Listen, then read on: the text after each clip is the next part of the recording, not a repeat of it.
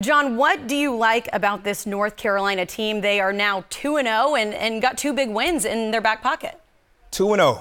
They won 2 games last year. You know, it's amazing to me. You know, Mack Brown goes back to coaching because he loves it.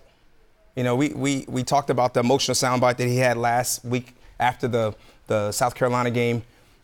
It's amazing. You come in and you instill, you know, such a culture in terms of belief. These guys believe that they can go in and play with anybody. That's impressive.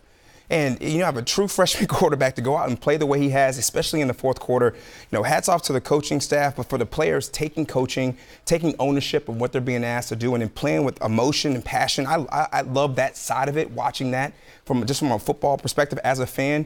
That was amazing, and they're going to do some things this year. And that's infectious. When your coach loves the game, right? Mm-hmm. When your coach is like, hey, this is not only just my livelihood, but I'm coming back to be with you because I love this game so much. Mm-hmm. I think that seeps into the players' bodies and kind of their personalities, and they have a new found love for the game as well. So, you know, I see them playing with this emotion that is unmatched across really in the entire league and in college football in general. And then when you have, I'm going to embarrass myself here. Go ahead. What you got? Sam Howell.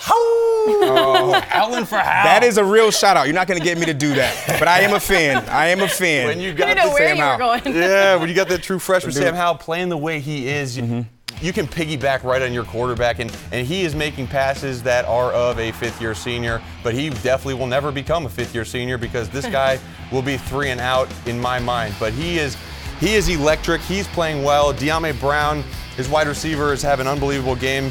And then on defense, too, they're getting pressure on the quarterback. They are. Damon Fox, 3 sacks, forced fumble, just really heads-up play all around. I really like UNC. I wouldn't have said this 6 months ago, but I think with Mack Brown there and the way they've been playing, they're looking really good. Wake Forest better watch out. Look at that. Now, the other half of this, you touched on Sam Howell a little bit. It's exciting that they have these fourth-quarter comebacks, but what is it going to take for this team to not put themselves in a position where they don't have to have a fourth-quarter comeback? Well, I feel like you watch the South Carolina game, they had Sam Howell kind of handcuffed in terms of what they were doing. Now, they relied predominantly on the run game in that game, but they started off fast in this game. They had over 170 yards in the first quarter. Mm-hmm. I mean, it was outstanding scheme based on the problems that Miami showed against Florida.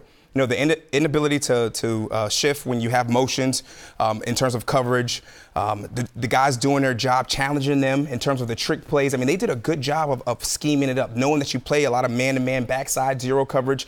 You take a double move and you end up getting a touchdown. That's looking at the film and forcing the opposing team to say, hey, look, did you clean it up this week at practice? Mm-hmm. Or the last 2 weeks if you're Miami because you had a bye week? Did you clean it up? And they didn't, but that's what you're supposed to do. Make them fix it first. Mm-hmm. At the end of the day, they got the win, so even if it is a fourth-quarter comeback, they get it done all the way through.